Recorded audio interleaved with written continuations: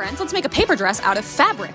Ange, don't you mean a paper dress out of paper? No, I mean a paper dress out of fabric. A dress made out of paper, that's a cakewalk for me, okay? We already know that. Now, a dress made out of fabric, now that is unexpected. So I hop, skipped, and jumped down to the fabric store and I said, give me the best fabric that looks like paper. And they said, ma'am, I don't work here. So I picked one out myself. Here's my paper sketch. Now, the goal of this is I want to look like a two-dimensional paper doll, okay? I want to look like Doodlebob himself came out from under the bikini bottom and drew me and I just appeared. Zip! At this point, I thought, hey, this is looking pretty good. Let me put it on the mannequin and give her a good old look. And I took a look and I said, you guys see what I see, right? There's this point in every single art project I do where I look at my work of art and I go, it's kind of ugly. But you know what? You gotta just keep trucking through because we've made it this far. We can't quit now. And sometimes you gotta just make bad art. I wasn't sure I was gonna finish making this thing, to be completely honest. It ended up looking pretty good in the end.